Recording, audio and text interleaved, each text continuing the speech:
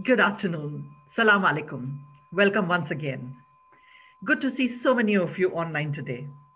We do appreciate 6 p.m. UK time works better for most of you. However, it's not always possible due to the time difference with various countries, and hence the 11 a.m. talks. But there is always a recording of the event to watch later should you miss it. Hope you've had a good 3 weeks enjoying the various sporting events that are currently on. I have had an eventful week exploring incredible Montenegro. Yes, an opportunity came up to attend a work related event, and off I went to this amber list country. There isn't a restriction on travel, it's just the testing and quarantine back home criteria and the extra costs for these tests. And of course, important to check with your travel insurers about what they will and won't cover.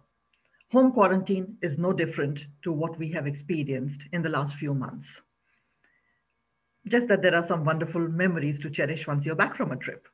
Believe me, that makes it worthwhile. Should you want to know more later, I will be happy to call and talk you through the experience and the procedure. Iran or Persia. Where do I even start from? A country so fascinating with a distinctive culture and a history that has been influenced by waves of conquerors in the past. It is a country that has had numerous capitals and royal centers throughout its history. As a result, each region has its own uniqueness in terms of architecture, food, arts, etc. Contrary to whatever is said in the media, the people are warm, welcoming, and friendly, and one feels much safer than in many other countries. Those of you who have already traveled to Iran would echo the same sentiments. From Zoroastrian temples, sublime mosques, dramatic fortresses, and striking monuments to the Middle East's highest peak, Mount Damawand, the Caspian Sea coast, or Lut Desert, this extraordinary country has it all. One trip is not enough to cover all of its wonders. Most of you would be already familiar with our speaker today. Darke is a Middle East cultural expert who has spent over 30 years living and working in the Middle East. She is the author of several books, including My House in Damascus, which was published in 2016, and the latest, Stealing from the Saracens, named Book of the Year 2020. In 2014, she traveled extensively around Iran with Travel the Unknown, noting both the differences and similarities with the Arab world. Earlier this month, she visited the V&A's current Epic Iran exhibition and would recommend it to those who long to travel there. As always, please send any questions through to me via the chat box so that they can be taken up during the question answer round. I won't keep you waiting any longer and hand you over to Dinah now. Over to you, Dinah. Thanks very much, Sunita, and a great pleasure to be talking about Iran.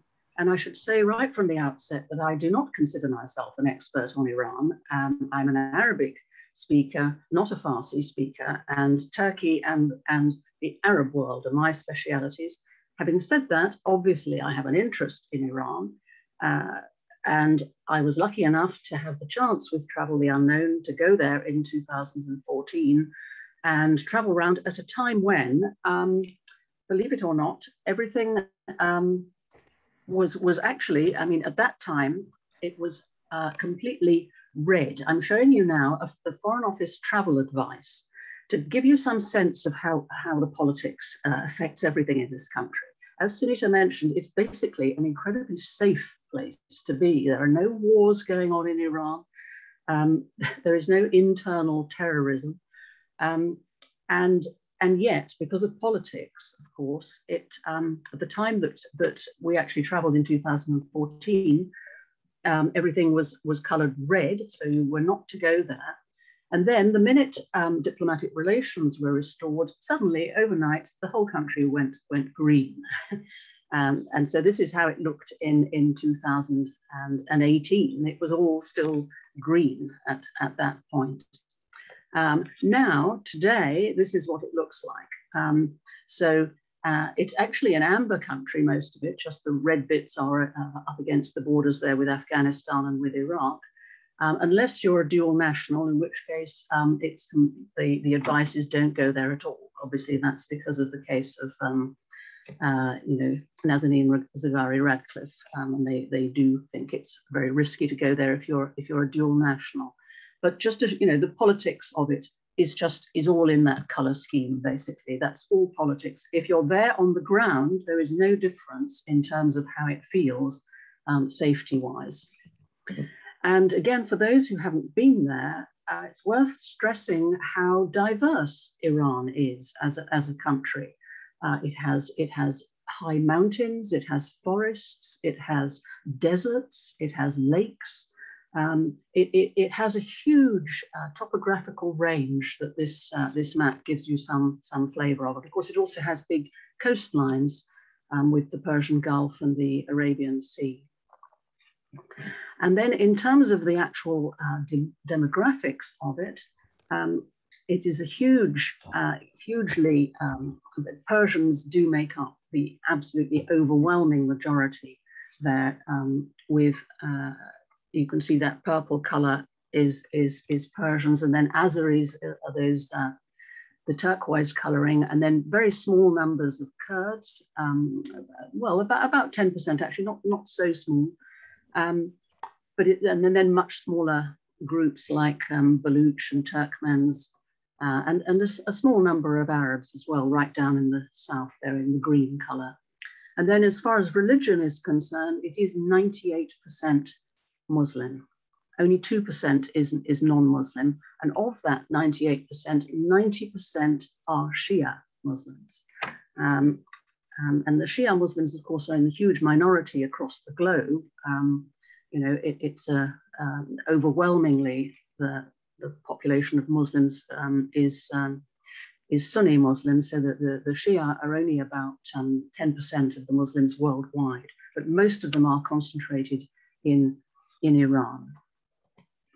So I'm going to run you through some pictures that I took myself on the trip back in 2014. It was actually September. It was very, very hot. In fact, at the moment, Iran is in the grip of a heat wave too. Massive climate change, I think, is going on, the desiccation of the landscapes and, you know, low river levels and things. It's afflicting a lot of the Middle East, like so many other parts of the world. So these pictures are ones that I took myself. I'm just going to run you quickly through to give you a sort of flavor, really, of what I experienced in the country and the things that struck me as different to what I was used to in the Arab world. So for a start, now this is the inside of a mosque in Tehran, next door to the bazaar. And I'll never forget what our wonderful Iranian guide said to me very early on. He said, we in Iran, we never did Islam the way the Arabs wanted us to. And that sentiment rung in my ears many, many times, because again and again at the mosques, you do not see people praying. There is no sign of open religious piety except amongst the clerics themselves. But the massive, overwhelming population regards the mosque as somewhere to go and take a little nap, like these gentlemen here in the foreground, having their lunch break basically in the mosque. It's somewhere cool to go. And so very little praying going on, but lots of sort of, you know, taking a break, having a rest. And the Shia system of Islam, the very little difference in terms of what you would notice. One of the obvious differences is the way when you pray as a Shia Muslim, you put your head on one of these little tablets. Instead of putting your head directly on the carpet, on the floor, you touch with your forehead this clay, the clay of Kerbala, the sacred clay of Kerbala, where the first Shia martyrs are buried. And the other thing you'll notice in Iran is the restriction about people not being represented in mosques is completely absent. So here you have Ayatollah Khomeini, the architect of the Iranian Revolution, and the current Ayatollah, Khamenei, who is now 82. And here they are, sort of like Big Brother, watching you in the mosque. And again, coming from the Arab world, you would never, ever see this of people, representations of people like this, let alone current leaders in the mosque as part of the fabric of the architecture. Shrines, there are shrines everywhere, and the shrines are much more visited than the mosques, actually. They have separate entrances for men and women, very, very strict, and on top of the dress code, where you are meant to cover yourself, cover your hair. Every time you visit a shrine like this, you have to cover yourself yet more, yet another layer. So here we all are, shrouded from head to toe, with an Iranian lady there at the end, who I've got my arm around. Everybody incredibly friendly, wanting to.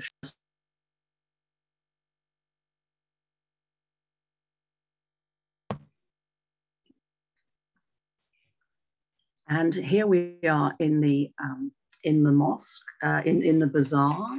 Again, the sort of this is much more like the Arab world, in that everything jumbled up, people walking side by side everywhere.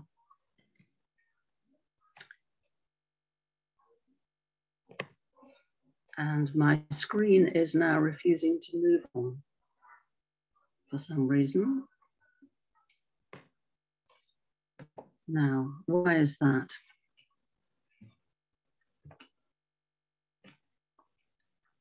Shall I stop sharing and yes, you could try that, and you could try sharing it again. Yes, okay. And in case it doesn't work, Dinah, we can then share from our end. Yes, yes. Okay, I'll stop and start again.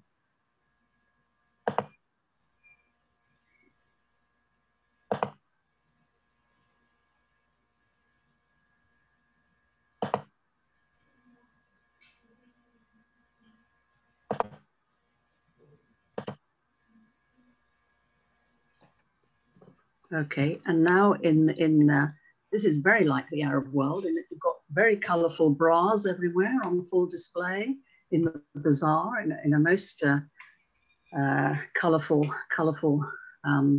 display. And again, the kind of relaxed feel you get as you walk around. So this is a typical scene. This is actually in Isfahan, where everybody's sort of paddling in the open parks, in the pool. Women are smoking hookahs in the cafes. And at the weekends, the favorite activity is to go camping in the local parks. And this is up in Hamadan. Now, as we set off from Tehran, we headed up towards Kermanshah, the Kurdish areas. And I was astonished to see everybody camping side by side because it was the weekend. And so everybody sets up their picnic stalls, and but it's really cheek by jowl, everybody almost wanting to socialize, to turn it into a social activity. And here near Kermanshah, this is the first of the UNESCO World Heritage Sites that we visited. There are actually 24 in Iran, and so as Sunita mentioned, Iran is far too big a country to cover all of them in one visit. I mean, you do have to do several visits to get to all of them. But this is Targe Bustan, which is the Sasanian astonishing carving with a sacred lake in front there. The Sasanians were the great arch rivals of the Byzantines. Very, very impressive carvings on the statues. And then as we moved south, here we have the tomb of Daniel, the prophet Daniel, as in the lion's den. So you have these, and here this is on the doorstep of Susa, the site of Susa, which was the Achaemenid capital, and this was destroyed by Alexander the Great. And what you have here in the background is actually the castle built by the French excavators in the 19th century, which is a very impressive place to. And here you have the mud bricks that are still being made today by people, and to show how in the restoration of the site, they're using the old methods. And the craftsmanship They're trying to keep the crafts alive. So in Susa, there was a workshop, a pottery workshop, with local women making souvenirs out of the local clay. And then this is another Sasanian site that's called Shushtar, which is an extraordinary hydraulic system. So this is, it has a sort of system of 13 dams and canals and tunnels. It's a very, very complex irrigation system. Very, very impressive. I've never seen anything like that in the Arab world. And then we moved on to Shiraz, where you have the tomb of Hafiz, the favorite Iranian poet from the 14th century, who is very much revered. There's a saying that there are two books in every Iranian household. One is Hafiz and the other is the Quran, and one is read and one is not. And of course, it's Hafiz that is read. And here is his tomb in alabaster, which everybody touches and strokes with great reverence. And then at night, it becomes a scene of where people stand and declaim the poetry and really enjoy themselves. We then moved on to Persepolis, where this is the great symbol of Persepolis, the huma bird, the mythical griffin type bird, who is on the pillars on many of the sites in Persepolis. Persepolis being the great sort of ceremonial capital of the Achaemenids, that was also sacked by Alexander when he came in 330 BC. And in Persepolis, again, this is a very typical dress, by the way, of what a lot of Iranian women wear, you know, sort of slinky tops and clinging leggings, and they have their headscarf right at the back of their head. I mean, it's very much a sort of token compliance. But look at the beauty of the sculpture there in the background. Absolutely stunning scenes of ceremonial processions. We then moved on to Isfahan, where which was the main Safavid capital. So now we're in with the arch rivals of the Ottomans. So they came, Shah Abbas came to power around 1501, and here is the beautiful Safavid bridge in Isfahan, and this is the coach that you can horse and cart that you can have a ride round the main square.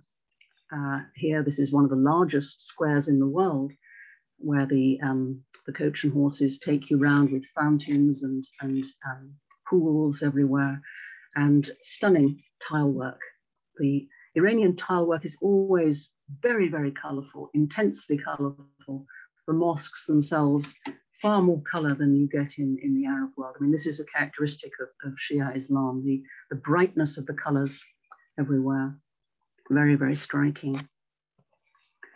And this is one of the hotels where we actually stayed in Isfahan. I mean, the standard of the hotels is really very good. Of course, you're not going to get served alcohol everywhere, but the quality of the food is very, very good. And we tended to picnic during the day, or have simple lunches in local restaurants. All the food was always excellent, and we never suffered any ill effects. And then towards the end of the trip, we passed the sacred tree of Zoroaster, it's called, thought to be the oldest tree in Iran, 400 years old, full of birds and wildlife. And it's on the way to the sacred fire temple at Yazd. And this is the only functioning fire temple, Zoroastrian fire temple, left in Iran, with the symbol, the Zoroastrian symbol there above the top, the Ahura Mazda, the god who was represented there in the spread eagle symbol. And you are allowed to go inside and actually see the flames that are never allowed to go out. And then you can also in Yazd go up onto one of the towers of silence, and they are very, very striking, of course, because in Zoroastrian religion, you're not allowed to bury or cremate the dead. You have to hang the bodies up to be have the carcasses picked by birds. And so this is where they hung them. And a lot of us actually felt this is one of our favorite sites in the whole trip. And this is the way we traveled around in a small minibus, very, very comfortable. And I have to say that the guides were excellent throughout, and we had an extremely good time. And now just to finish off, just to show you a couple of exhibits from the Epic Iran exhibition, which is currently at the V&A. Well worth a visit. You just have to book online. Usually you can get a ticket, book it about 3 weeks in advance, something like that. So you do have to plan it and stick to your timing.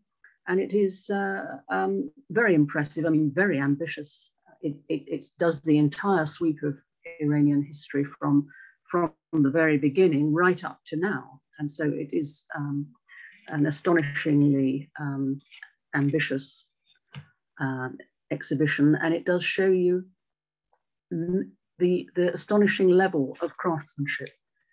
None of the exhibits have come from Iran, sadly. The original intention was that they would, but there were political difficulties again, and so the Iranians did not send over any exhibits. So the exhibits that you can see there are collected from all the other world universities. So there are things from the Met and from the Louvre. So it is an exceptional collection of items that you can see there. What you're looking at here is an Iranian horoscope. Actually, it's a 10th century horoscope from the Book of Constellations.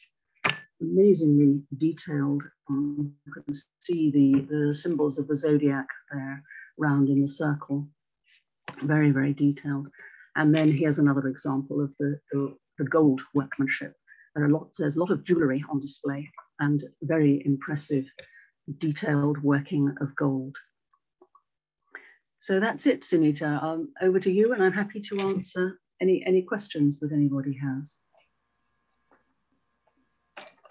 Thank you so much, Diana. That was a good overview of the country. And as anybody who's visited there would know that that if we really do start off about the monuments and things, it could go on endlessly, really. There's so much to talk about. And the important thing is to cover, as you did, about what the country offers and what it is all about. And thank you so much for that. That was really interesting. And as you rightly pointed out, even these political situations, I think,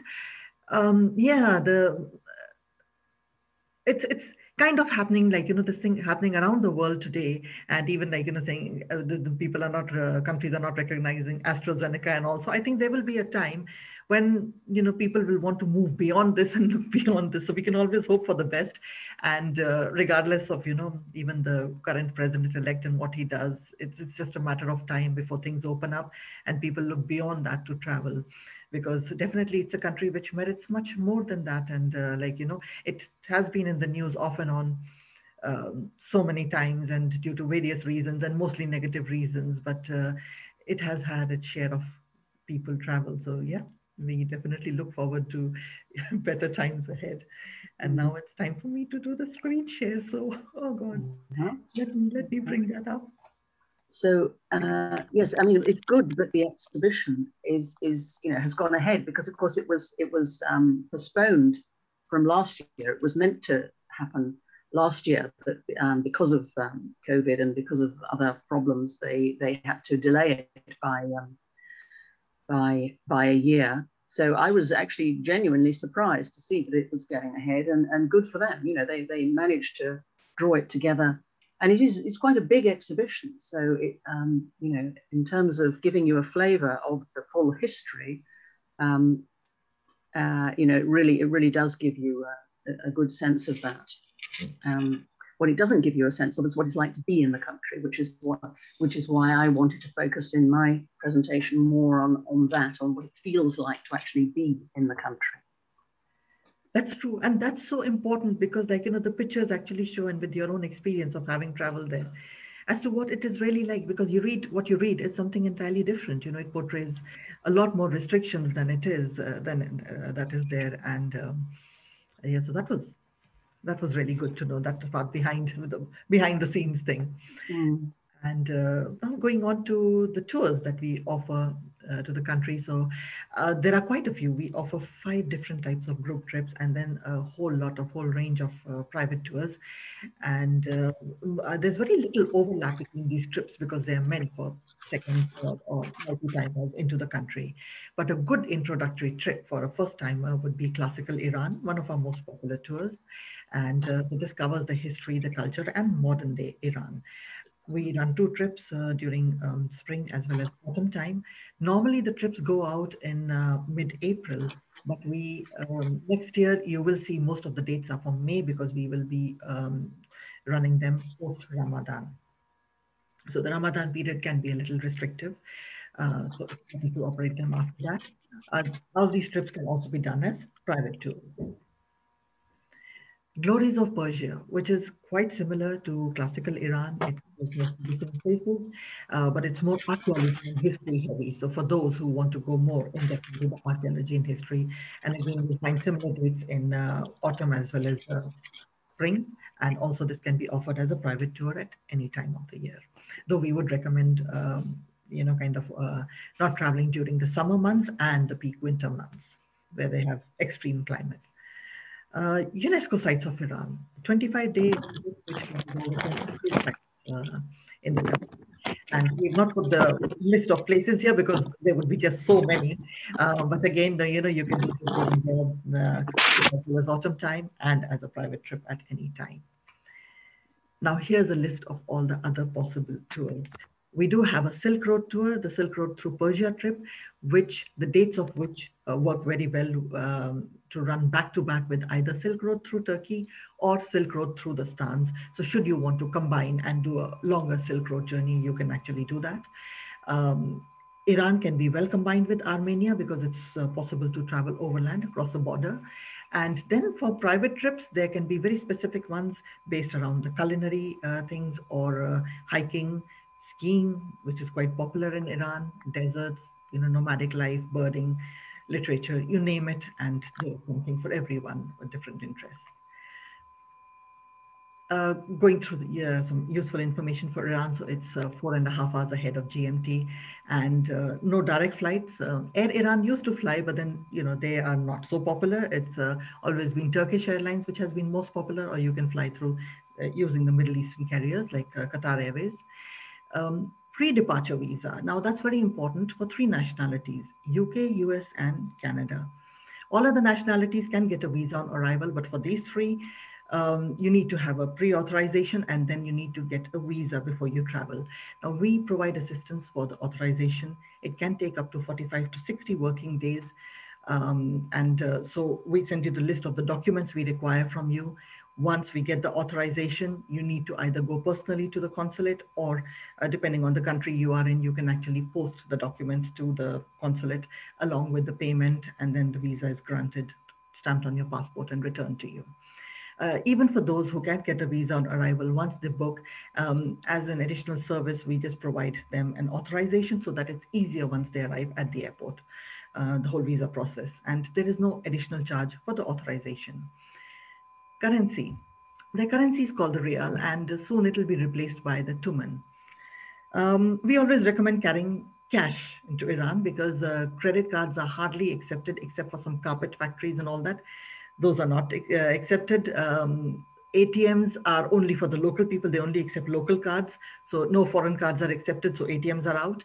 And even, what do you call it? So no other form of currency. Cash is the best form, and a little briefcase along with you because say £1 gets you about 100,000 riyals. So if you change 100 to 100 pounds, you'll have a briefcase load of money, loads of cash. Can I just say, Sunita, on that topic actually, because as you say, once told the credit cards don't work, so you have to have your cash and things. So in Isfahan, in a carpet shop, I was being shown all these carpets, and I said to the chap, well, don't, yes, you can show me all you like, but I can't buy any of them anyway because I haven't got enough money, and you don't take credit cards. And this was just an ordinary shop in the bazaar.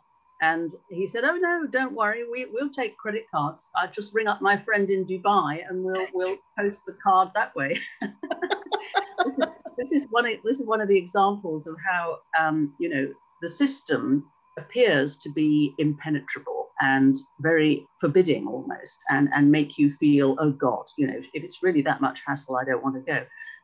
But the reality when you're there is that it's not at all like that. Everybody is incredibly friendly and compliant, and as I said, they're kind of delighted that you're there anyway. That the hostility is purely at government level, and I was staggered, and I'm so glad I bought that carpet in Isfahan, because it's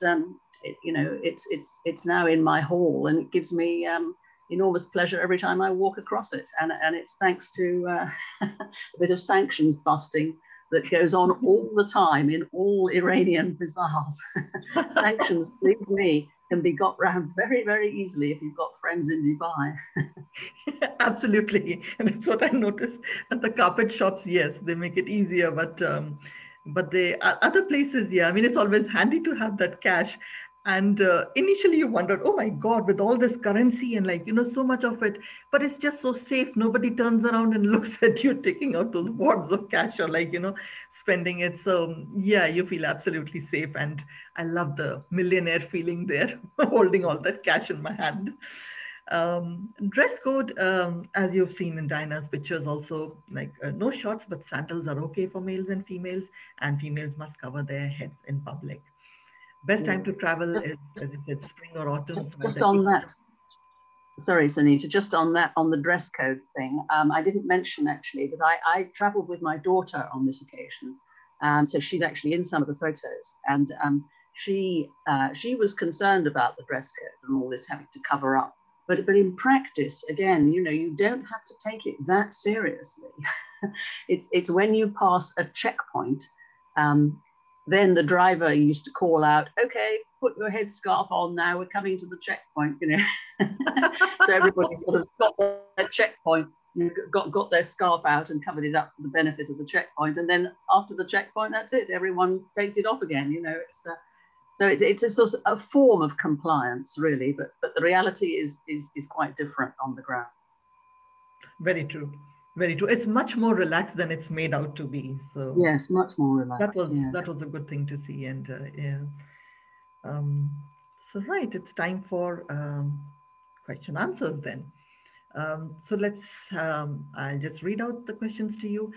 The first one actually is more TTU related. There's a question about if we are organizing any trips to Iran at the moment. Well, currently the borders are closed, so no trips are possible, but we are hoping in the next few months, we are hoping for the borders to open. And for UK, US and Canadian citizens, I would recommend looking at anything only for next year because of the amount of time it's going to take to organize the visas. But other nationalities who can get it on arrival, maybe we'll see it on a case-to-case basis once the borders open up, and whenever they do open up, we will see how it is then. And then we have, could you tell us something about, Diana, about which currency is preferred by the Iranians in the bazaars? Do they prefer pounds, dollars, euros?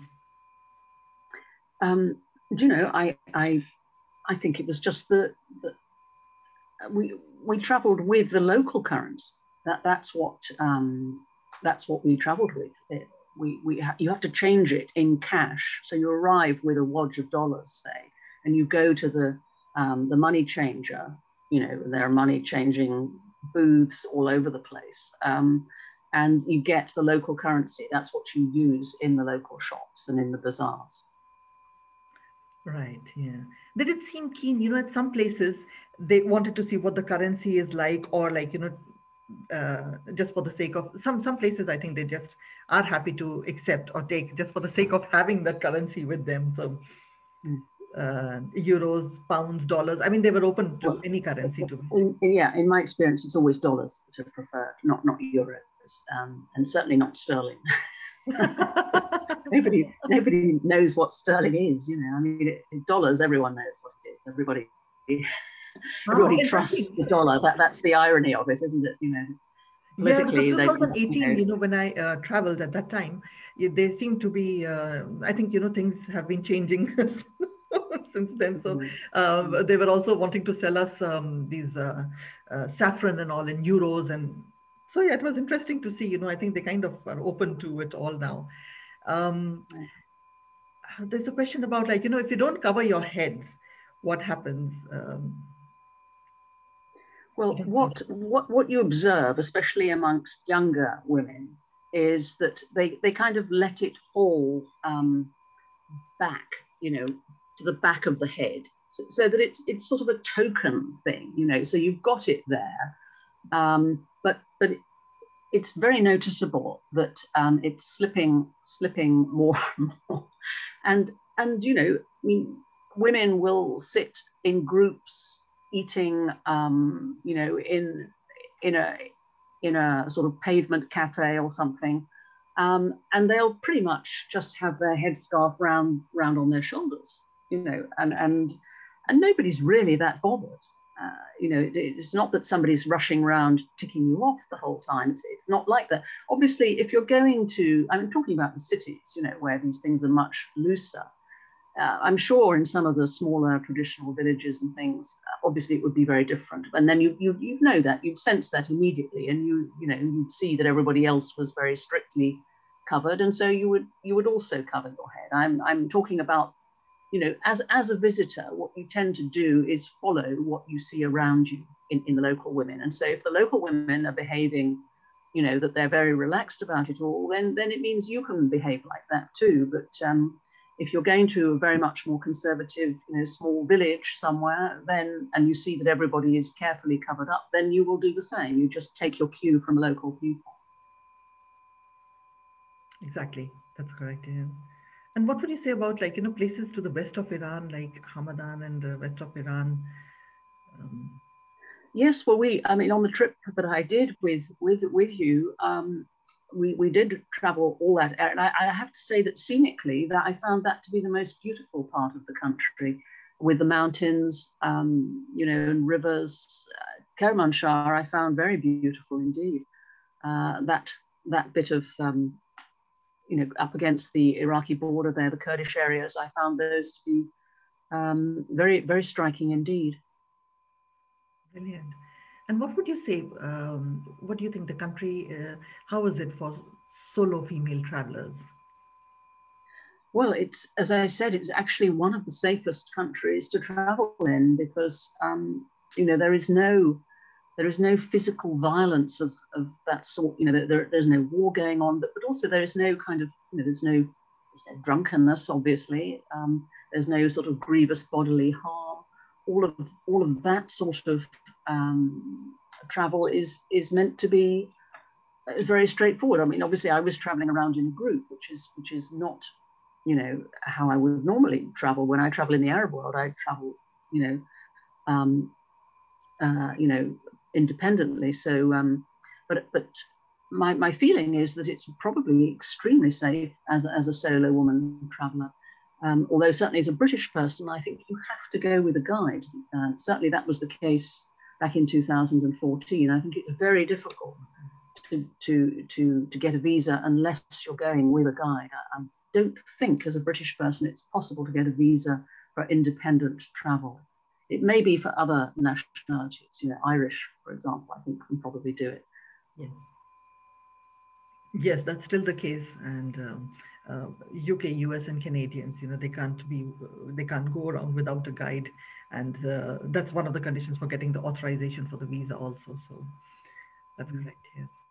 And what is the food like? Different regions, and is there much for vegetarians? Well, actually, my daughter's a vegetarian and she struggled, I have to say. That's not great for vegetarians. It's not like the Arab world where you've got huge range of meze. You know, and so, in fact, they seem to find the idea of not eating meat rather peculiar, and were not not that sympathetic to it, actually. She did struggle. People say that the best Iranian food is cooked at home, not in restaurants, and so I'm sure that is the case. But having said that, I mean, it was very varied. I mean, it's all local produce, obviously. A lot of things like pomegranate and walnut in the sort of flavorings. Actually, one of the things that was very, very novel that I hadn't come across anywhere else is a huge selection of fruit beers. So you get pomegranate beer, you get pear beer, you know, you get tropical fruits beer. I mean, every flavor you could think of, you can get it in a sort of completely alcohol-free beer. That's true. Those fruit beers were very, very popular, and Doog, of course, which is buttermilk. So for Yes. those who don't want to go for the beer part of it. So. Yes, yes. And how easy is it communicating with the locals?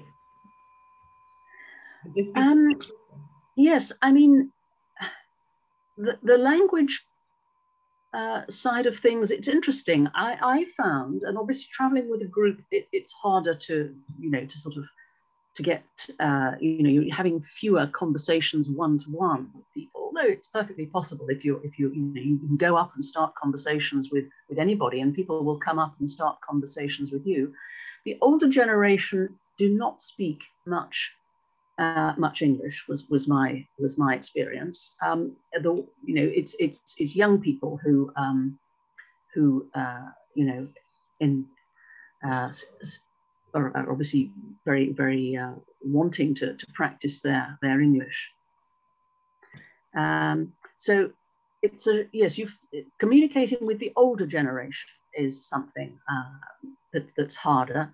But then, of course, you know, you have a guide with you, and I have to say that our guide was absolutely excellent, and you know, I think Travel the Unknown do pride themselves on getting the best guides, and you can learn so much from a guide, and he can be your interpreter too. So if there is somebody you particularly want to talk to and they can't speak in English, then the guide will always help you out.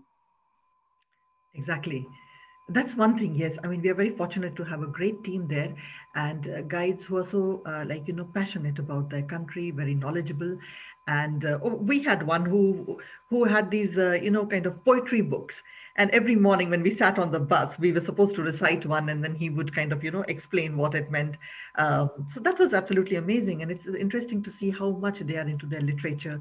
They take pride in that. And of course, you went on a much longer trip, Diana, than I did. And did you come across any interesting wildlife in the country? I can't say that I did, actually. I mean, I saw some interesting birds of prey, but I can't think of any, I mean, any sort of larger wildlife that we saw. I mean, there are lizards and birds, I would say, is mainly what we saw. Yeah, but you know, we weren't sort of in, I think you'd have to be in the forests, in the mountains, in a different sort of way to how we were in order to see that kind of wildlife.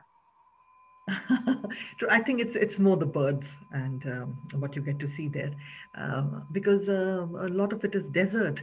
So either you get to see those desert animals, but when you actually go in there, or birds definitely. Yes, I mean, I'm sure there are, you know, wolves and possibly even bears and things, but you have to go to the pretty remote mountainous forested areas to see things. To the northern parts of the country, yes, yes.